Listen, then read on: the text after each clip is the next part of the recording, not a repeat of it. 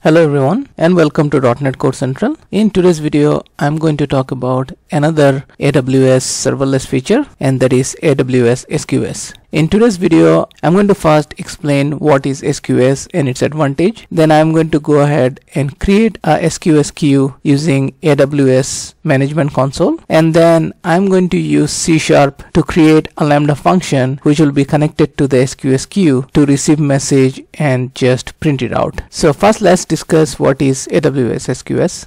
AWS Sqs or Simple Queue Service is a fully managed serverless queuing service provided by AWS. Sqs provides two types of message queues. One is a standard queue and second one is a FIFO. The standard queue provides best effort ordering, meaning it is not guaranteed that the messages will be delivered in the same order in which they were entered, but it will do the best effort to ensure that, and at least one message is delivered with the maximum throughput, which means there might be a situation where you might get the same message multiple times. And for FIFO, as the name suggests, it is fast in, fast out, and it guarantees the order of the message. Next, let's find out what are the advantages of using Sqs. So the first advantage, of course, just like any other serverless feature, there is no administrative overhead as AWS manages everything. The second advantage is Sqs provide out-of-box server-side encryption should we need to secure communication across different services. And then thirdly, Sqs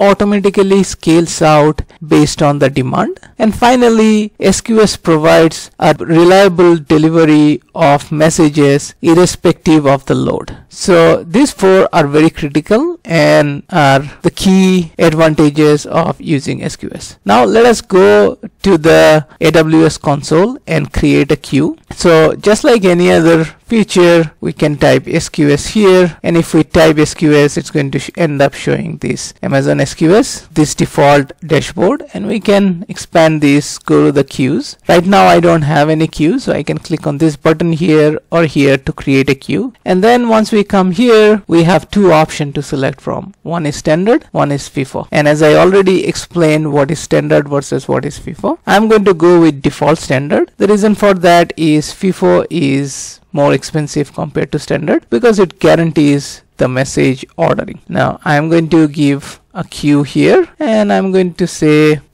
demo queue. It's my queue. Now in the configuration, there are few configuration that we can set. The things that will come handy are delivery delay, which is essentially if you want to delay the message to be delivered to the consumer, and it is 0 seconds to 15 minutes. Then receive message wait time is the maximum amount of time that polling will wait for message to become available to receive. Now when it comes to Sqs, just like any other serverless feature, usually you use HTTP to get the message from the queue, and you have to implement polling. Though if you are using serverless feature like Lambda with Sqs, you don't have to do that, and that is something I'm going to show in today's video. This is the message retention period. It is how many days or hours or minutes the message has to be retained. And for our example here, I'm just going to keep it as 1 hour. That's good enough. Maximum message size is the maximum size of the message. By default it's set to 256 KB. The range is between 1 KB to 256 KB. Now this is something very critical to keep in mind, because if you have a message size bigger than this, then you have couple of options. One option is not to use Sqs, use some other queuing mechanism like RabbitMQ. But if you use RabbitMQ, then you will have to worry about, even if you use the managed RabbitMQ, still you have to worry about managing capacity and providing enough capacity and things like that, which is not the case for Sqs. Sqs is very handy when it comes to get elastic scaling. And if you want to use Sqs and you have a message more than 256 KB, the solution is to keep the message payload in something like S3, which is a distributed file system in AWS, and then you can keep the reference to the S3 payload into your message.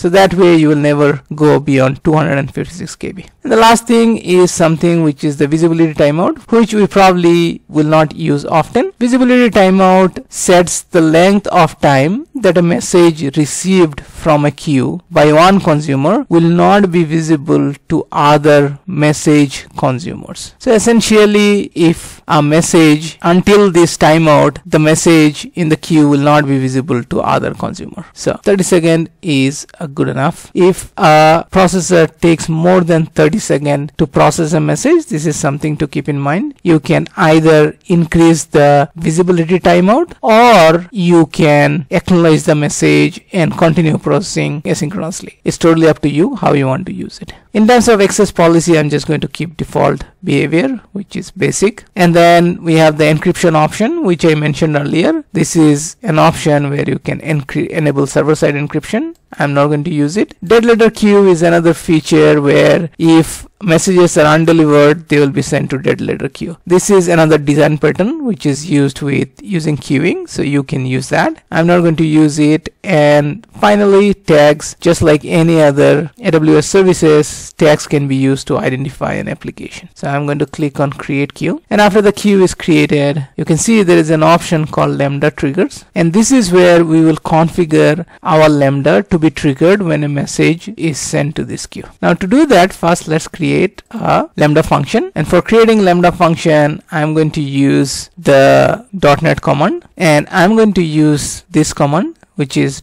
.NET new lambda.sqs is the name of the template that I'm going to use. And in my first video about Lambda, I have discussed how to use a template. If you have not watched the video, I'll strongly suggest you watch it. I'll provide the link to the video in the description. Now here I use lambda.sqs as a template name, and then the name of the application is going to be SQS demo. I'm going to create this, and now this particular Lambda is created. I'm going to open Visual Studio and open this particular project, and as I have shown last time, inside of the folder by default source and test, two folders are created.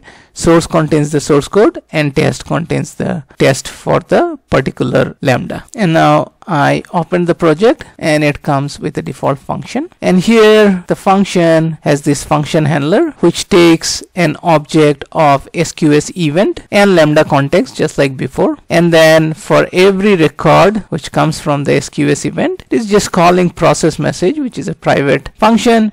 In the process message, it is just logging process message and message body. That's about it. It's not doing anything fancy here, and I'm going to keep the implementation as is, as this is good enough to show how it is going to work. Now the NuGet package that are installed automatically is, one is Lambda core, one is system.text.json for serialization, and this is something we discussed in the couple of previous videos, and then amazon.lambda.sqs event, which is what is used for SQS integration. So now what I'm going to do is I'm going to build this project, and then I'm going to go ahead and deploy this function in AWS. For that, I'm going to go into SQS demo /source /SQS demo, and then here I'm going to run this command .NET lambda deploy function, and for the function name I'm going to provide SQS test function. One thing I'll do is in the JSON file I'm just going to provide my profile, which is,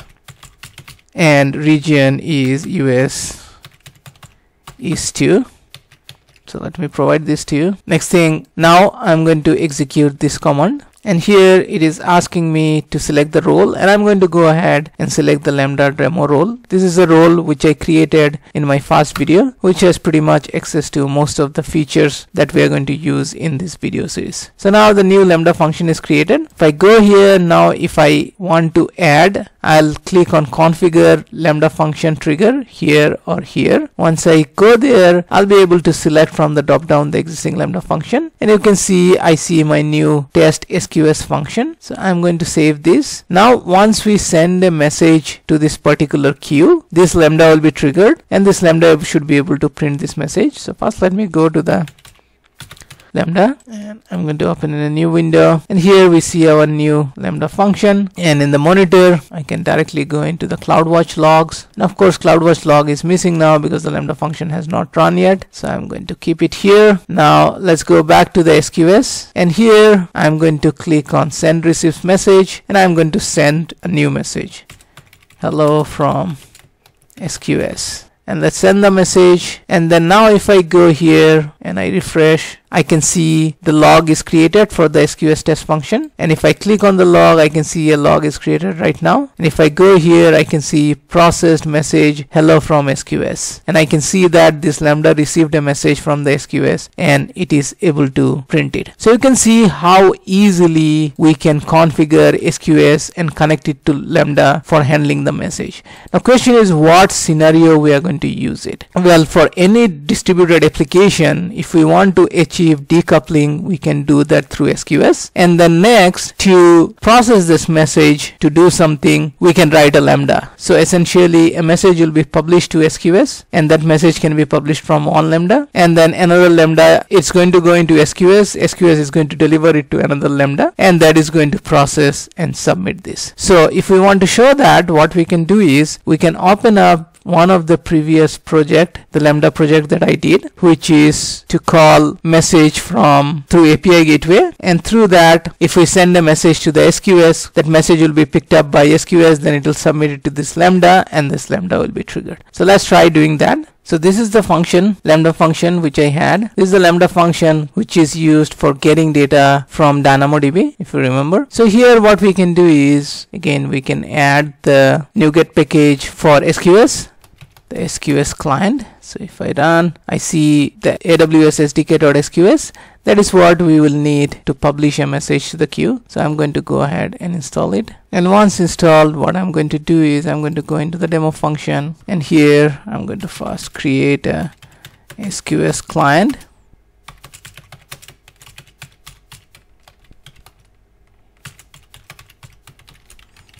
And it is part of the Amazon.sqs namespace. And then what we can do is we can create a request message.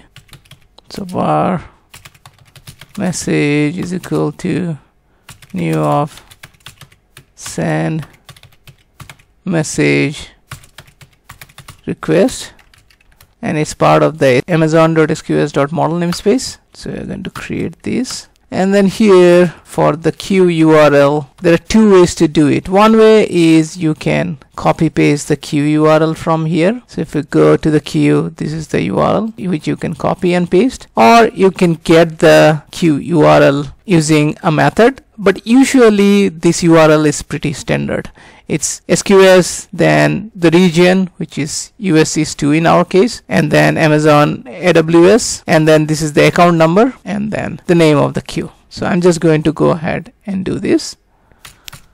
And then for message body here, I can send hello from Lambda with, and here I can pass the incoming name if it is there, otherwise it's going to be empty. So this is the message. So we have the message ready, and then what we can do is we can say Sqs client dot send message, and this is an async, so we'll do await, and here we can send the message request. So this is the message, and that's about it. So now this is ready, and this is part of the Lambda demo, Lambda function. So I'm going to go here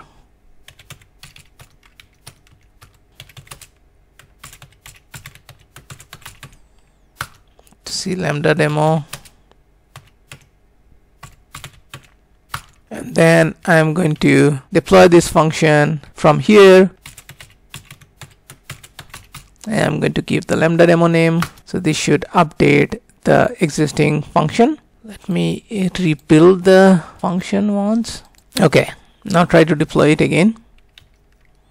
And we can see that it has updated code of the existing Lambda demo. And now if we go inside, we can see just got updated 8 seconds before. Now to test this, let's go back to the API gateway.